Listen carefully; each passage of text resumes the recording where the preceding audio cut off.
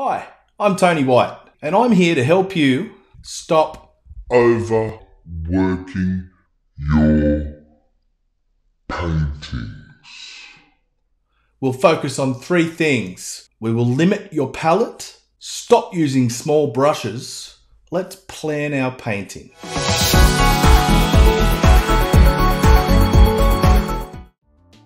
Alright, here's a painting. It's a bit of an old one. It's got a couple of good sections in it and some not so good. The not so good, you know, a bit overworked, too much going on there. And some stuff that's okay. Usually when there's a bit more light showing through and we're not as heavy-handed, that's where it's okay. This one's okay as an overall picture, but it's got a couple of dodgy spots too. And I'm going to try and show you how we can avoid overworking those. My first tip and my biggest tip is to use bigger brushes, or use the appropriate sized brush for the area that you're painting. A lot of students I see all the time, they'll use a little brush to try and do big areas and washes, and they'll go through and do all of this little, you know, little dibbity-dabbity horrible stuff, and they end up just overworking everything, going too slow, and eventually the work itself just looks disjointed and, you know, just gross. It's not real good. It's just not very nice. It's not very nice at all.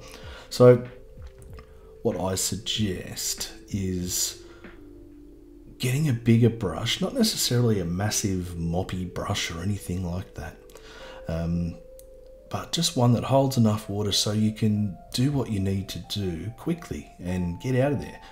You know, like the whole thing, oh, someone said it in Watercolour, I don't know who it was, but you know, if you can complete your work in less than one brush stroke, go for it. That's good. But you know, you've got to just be confident to give it a crack. A lot of people think smaller brushes, smaller mistakes. It's just not the way it works. So that's a little number 10 brush that I don't recommend you use for this. This is how I want you to do it. Look at that brush, bang, bang, bang, bang, bang, bang, bang. And away you go. Done, right? Spot on. That's it. Same result. Took a third of the time, if that. And all that is, it just means it's not being worked to death. Look at this. Colour. Using a lot of colour just for the sake of it. We've got to limit our palette, and that will really help. That will really help make our paintings a lot more harmonious and generally just nicer. So with this, you can see that I'm putting all sorts of different colours. I'm using every colour of the rainbow just about here. Put some trees in or whatever, and you'll see eventually the end result's just all too much, too heavy, too much. Keep going, because a lot of the time what happens is things are fun.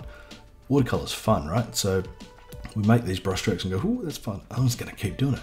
So keep going, keep going, keep going, and that's what ends up killing it. You kill it with kindness.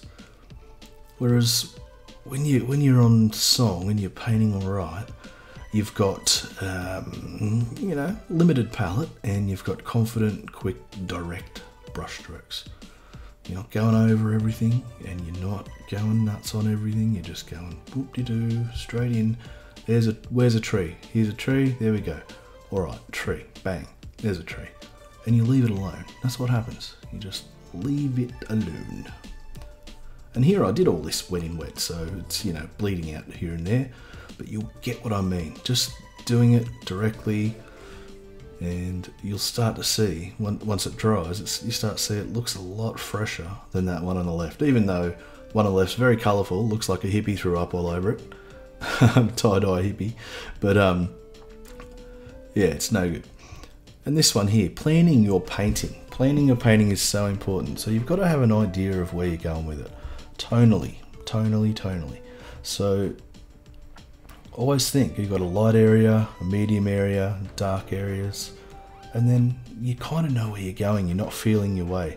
A lot of mistakes I see happen when people just don't plan out what they're doing enough. So they They go through and they're painting, and they just keep going, and they keep going, and they keep going, and they keep going. The trick is to know where you're going and paint it quickly. So spend a lot of time at the start thinking about things, how you're going to approach it, what do you want to go where, and then you just do it. You don't dawdle, you don't dilly-dally, you don't sit there and think about things for an hour before you paint the next brushstroke. You just go ahead and do it. It's painting, it's good fun. So get stuck into it, okay?